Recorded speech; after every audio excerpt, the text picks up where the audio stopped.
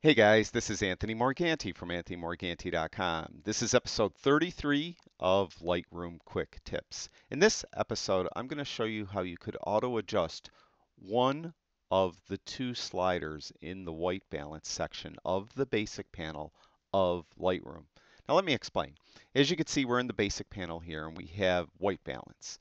Now, you could manually move these sliders around, or you could use the eyedropper and try to get a white balance. Or what a lot of folks do is they just go to this drop down and they go to auto.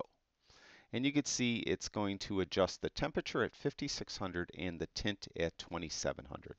Well, there might be an occasion where you might want to adjust one of them and not the other. And an easy way to do that is let's put it back as shot, so we're back to our original settings, is just hold the shift key in and double click on the name. So we want to auto adjust temp. Hold the shift key in and double click on temp and it will get it to that 5600 in this case for this image, but we're leaving the tint alone. So this way you could adjust one and not the other, and this might give you a little more creative freedom, I guess, with the image. So I adjusted the temp to the textbook setting that Lightroom thinks it should be, and then I could maybe manually come in here and adjust tint myself, just to manually adjust the image. Now, this trick of holding the shift key in and clicking on the name will also work in the tone section. So if you want to automatically adjust, let's say, exposure, you could hold the shift key in and double click on exposure, and it will automatically adjust that.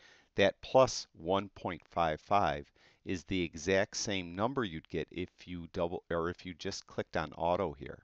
If you click on auto, it automatically adjusts all these sliders. And as you can see, I don't really like that. So we're going to go back to where I adjusted it. Kind of like it that way. But again, you could hold that shift key in and adjust just one of these. And those of you that watch my videos know that I have taught how to adjust the white and the black sliders in that manner. But it will also work with the shadow, the highlights, contrast, and exposure, and as I mentioned, tint and temperature. It does not work with any of the present sliders. It only works with all the sliders above the present section. But that hopefully will help you out. You could auto adjust one slider and leave the other ones to be manually adjusted or leave them where they were to begin with. Hopefully it'll help save you some time and maybe save some guesswork. If you really don't know where shadows should go, just hold the shift key in and double click on shadows, and that's where Lightroom thinks shadows should go. So you could run with it if you so choose. So that's it for episode 33. I hope that helps you out. I'd like to thank everyone that watches my videos. I really do appreciate it. I'll talk to you guys soon.